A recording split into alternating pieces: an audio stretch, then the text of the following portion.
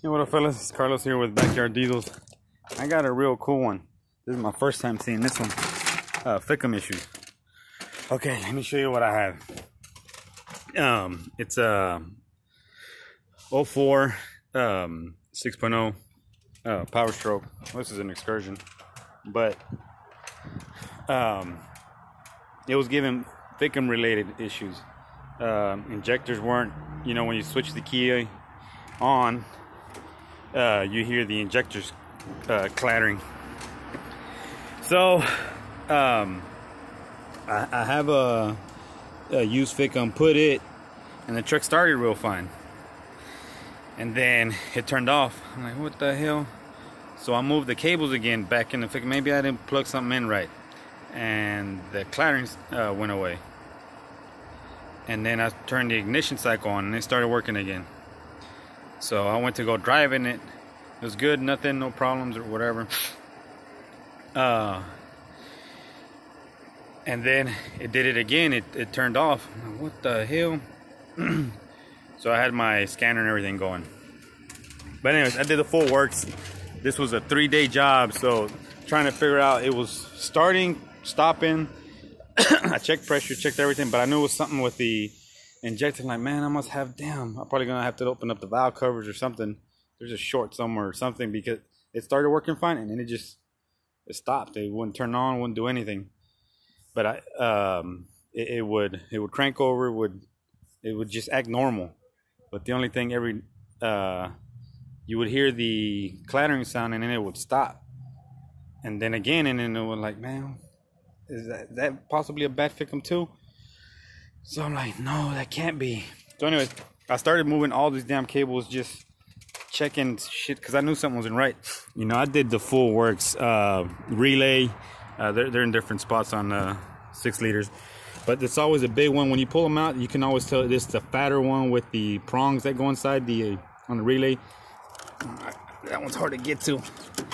But these, I guess, I don't know if these will be fatter. That's the 48 volts to the FICM.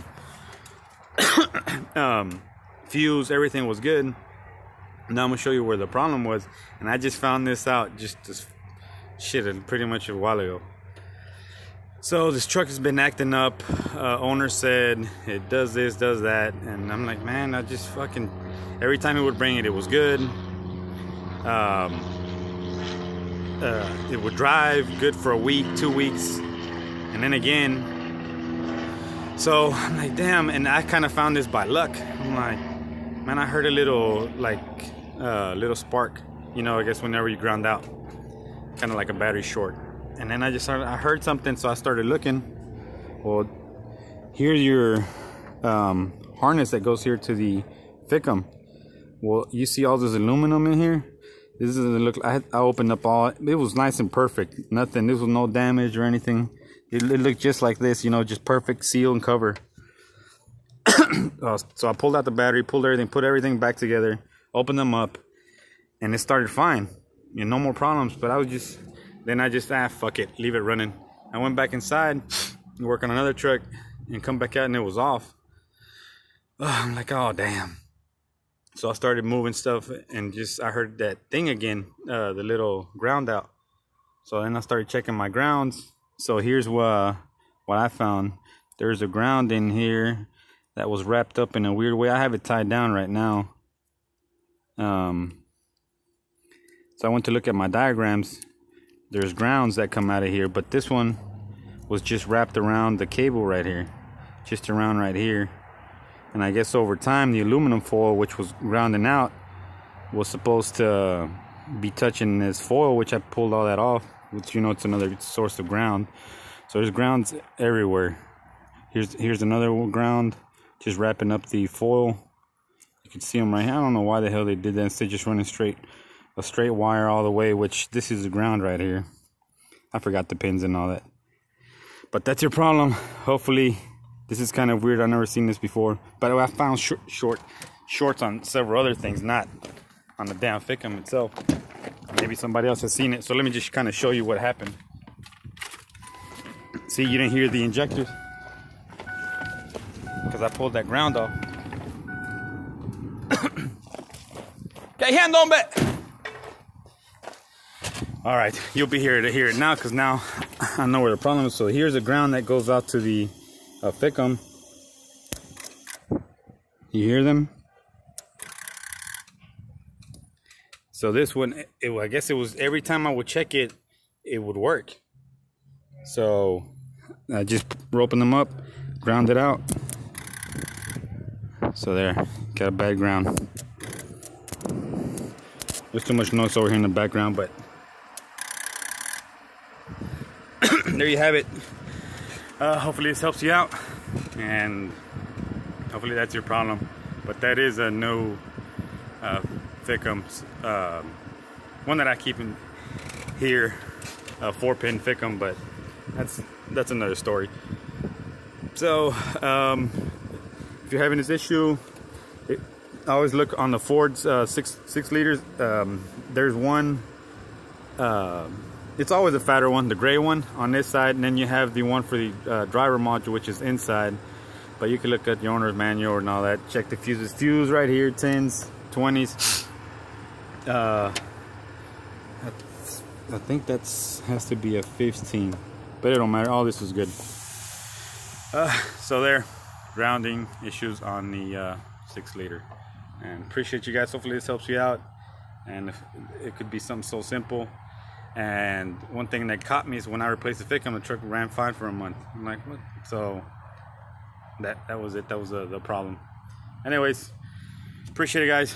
And I'm gonna do this in Spanish now. So, ¿qué hice mi raza? Andamos aquí, Carlos, otra vez con enseñarles un poquito de lo que encontré. Bueno, esta troca me la han traído muchas veces y por el mismo problema, y siempre que me la traen nunca le encuentro nada. Todo bien, presiones altas, diésel, filtros, todo. Cambios se cuida mucho esta troca. La computadora la cambié la última vez, pero nunca le encontré tampoco el problema. Yo le dije, gente, man, yo no sé qué está pasando. Todo está bien, pero te la voy a cambiar. A lo mejor algo eléctrico eterno, algo que no puedo ver. Ya, la pusimos una. Después jaló bien un mes y otra vez dice, no, ya no me prendió. Oh, ahorita te la llevo, ya prendió. Y no, pues esto y dicho y el otro era la pinche tierra. Y ya tuve varios días aquí, 3 días, y que jala y no jala, hasta que ya se dio por chingar. Y abrí todo el pinche cableado, lo que no me gustaba, no importa dónde le puchabas al cable, allá, aquí, acá. Se escuchaban los inyectores, así igualito que esto. Se escuchaba el pinche relay.